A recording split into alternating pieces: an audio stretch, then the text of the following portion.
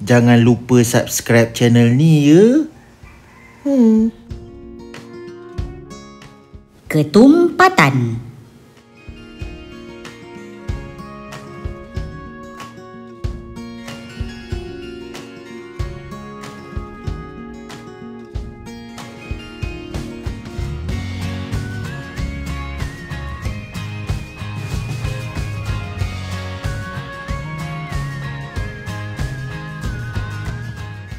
Dalam video ini, anda akan belajar 3 perkara iaitu: pertama, objek yang timbul dan objek yang tenggelam.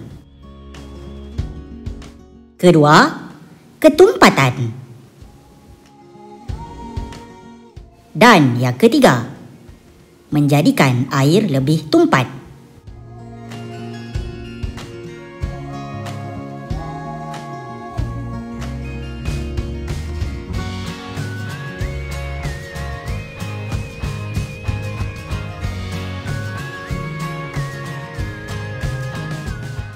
Mari kita lihat topik yang pertama.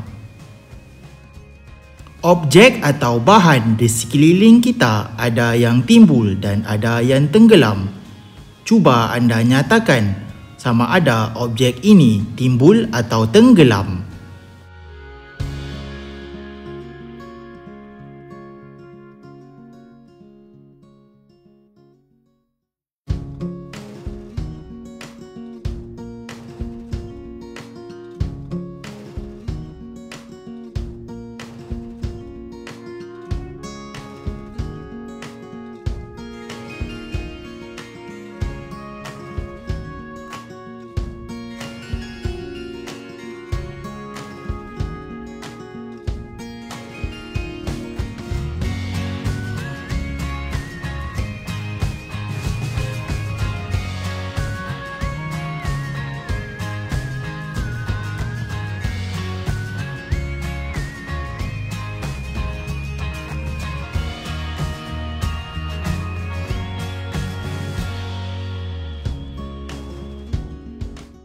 Lihat, ada objek yang timbul dan ada objek yang tenggelam.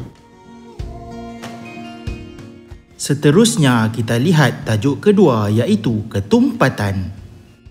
Timbul atau tenggelam sesuatu objek bergantung kepada ketumpatan objek tersebut terhadap ketumpatan air.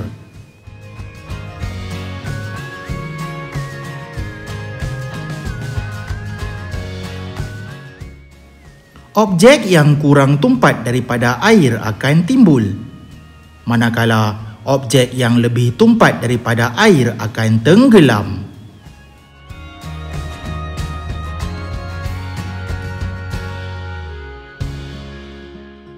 Jadi, apakah maksudnya? Lihat animasi ini.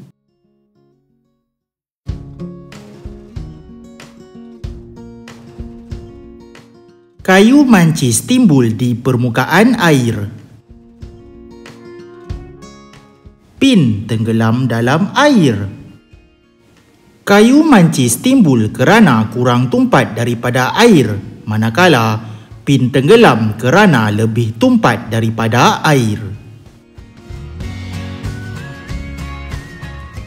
Kita lihat pula contoh kedua. Botol susu timbul di permukaan air. Skru tenggelam dalam air.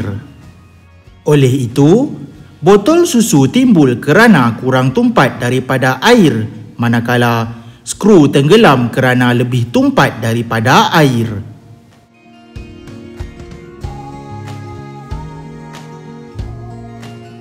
Dan kita lihat pula tajuk terakhir.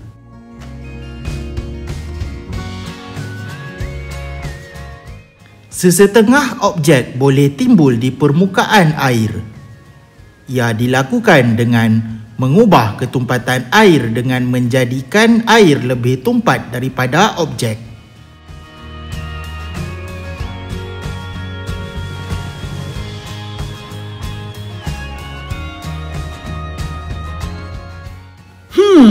Bagaimana menjadikan air lebih tumpat? Air boleh dijadikan lebih tumpat dengan menambah garam atau gula.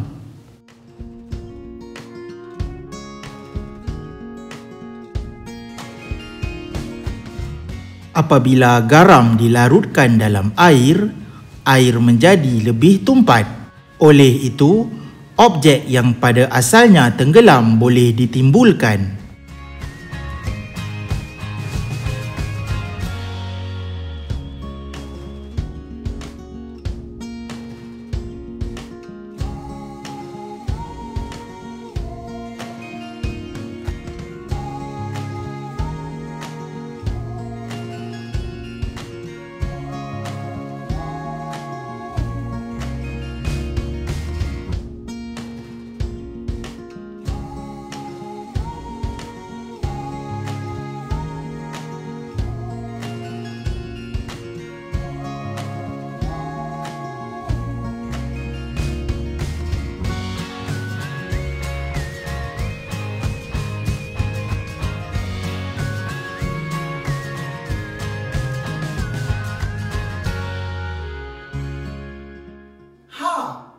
Nak tahu lebih lanjut tentang Cikgu Zoul?